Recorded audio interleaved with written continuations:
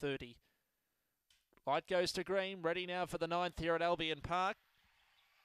Ready to jump now, favourite off the inside, Red Buzz. Racing, Red Buzz left well. Better speed though from Sunset Matilda, who finds the front, getting across Kentucky Showman. Red Buzz rails to third, then came Boys Light up deeper out. He's on the way forward. Then Gold Fillings from Little Ripper towards the end. Divas Boy, last of all, Marianne's Memory. Off the rail, Boys Light up took the lead and kicked a length and a half in front to Sunset Matilda and then Red Buzz. But look at Boys Light up, rip clear in the straight. Won it by 4.5. Second, Sunset Matilda. Red Buzz home in third. I'd say just to the open final for Boys Light.